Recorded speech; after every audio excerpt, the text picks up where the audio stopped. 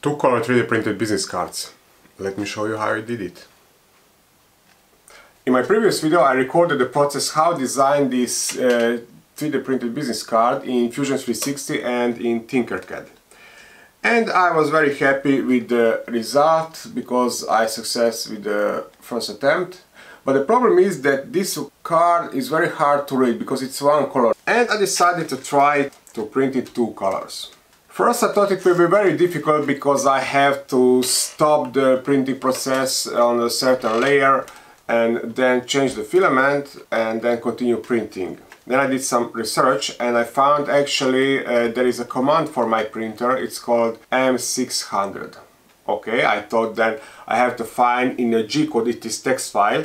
When I reach this 0.7mm layer height and then insert here this command.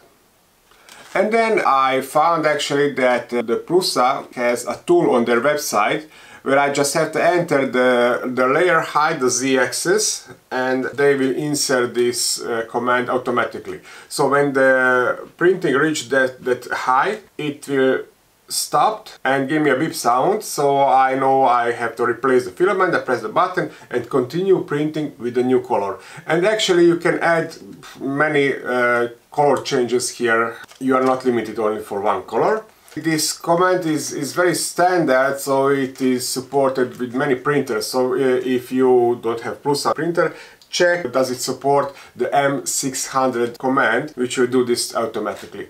If not, then probably there is some other command, but you have to add it manually, or in worst case you have to stop it manually. Change the filament and click the continue button.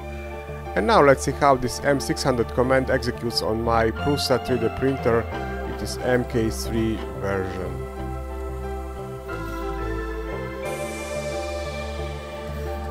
It will stop the printing, go to the base position, give a beep sound and give me a signal to replace the filament. And then it will continue where it stopped.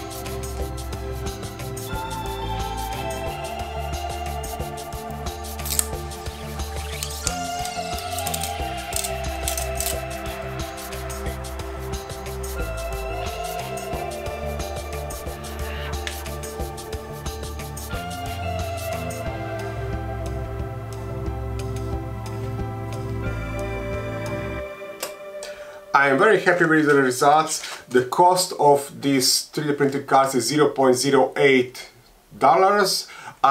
I showed the calculation in previous video. You can find in the description the link. This is how it looks like in one color, and compare it